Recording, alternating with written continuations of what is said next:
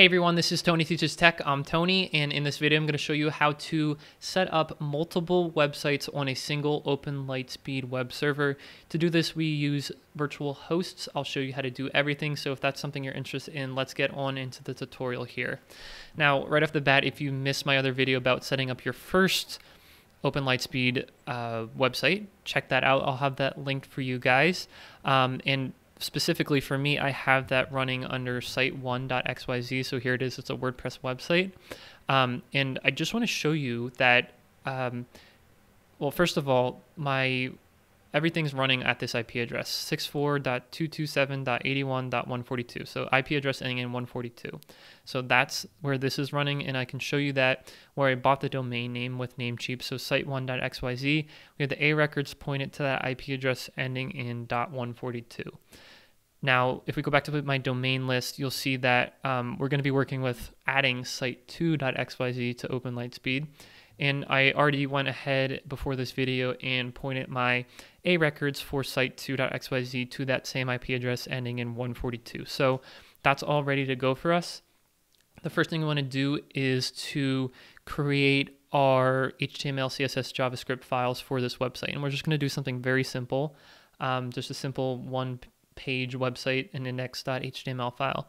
So what we're going to do is to open up a terminal window, log into that server via SSH, the one ending in 142, and go into the user local LSWS directory. In here, and this is all from the previous video, we have site1 running out of the virtual host example. And if we want to add another virtual host here at this level, we simply make another directory for that. So let's make a directory. I'm going to call it Tony Teaches Tech. And in here, I'm going to make another directory called HTML. You can use whatever directory structure you want. And then finally, I'm going to make that index.html file. And we're just going to do something simple here, like welcome to my website as a header one. And then we'll just do a paragraph. Thanks for stopping by. Okay, so that's our website, right? This is going to be the content of site2.xyz.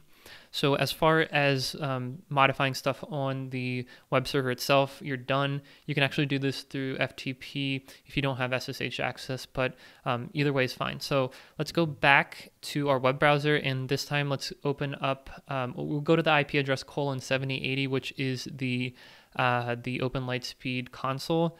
And in here, we can add a virtual host for site2.xyz. So let's go ahead and do that. We can click on virtual hosts. And in here, we have our virtual host from last time, our example virtual host. Let's add another one, and we can give it a name. So I'm going to call it Tony Teaches Tech. And the virtual host root is everything up into that path, the user local LSWS, and then Tony, the directory we created, teaches Tech, and I'll just throw a slash on there so you know it's a folder. Let's see the config file. If you click on the help here, it gives you a tip. You can actually just copy this for the default, or the recommended location, I should say, for the config file. That is a required field because of that star here. And then for these two other required fields down here, we will say yes and yes for those. Everything else is optional, so we'll go ahead and save that. And does not exist, right? So I did expect that to happen. We can simply click to create that configuration file, and it says it has been created. So now we can try to save again, and this time it'll work. So we have our second virtual host. That's perfect. So the next thing we want to do is to go to our virtual host list, and well, we're already there, and click on view, and then under the general tab we can set the document root for this. So this is where we can use some of those variables. Okay, so if you're not familiar, the $VH_root variable corresponds to user local LSVS or LSWS / Tony Teaches Tech, and then remember we created those directories. So Tony Teaches Tech /HTML, that's where our index file lives. We'll give it the domain name site1.xyz and the alias www. Oh, I'm sorry, this is site2. www.site2.xyz. And you can enable compression, do whatever you want here, but that looks good, so we'll save that. And the other thing we want to change in here is the index file. So we want to specifically be explicit about the index file. This one is an index.html file, the file that we created. So we'll go ahead and save that.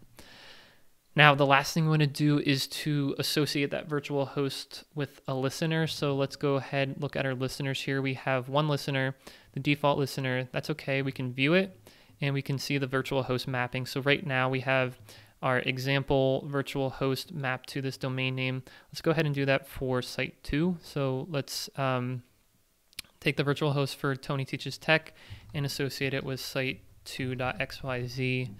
We will go ahead and save that.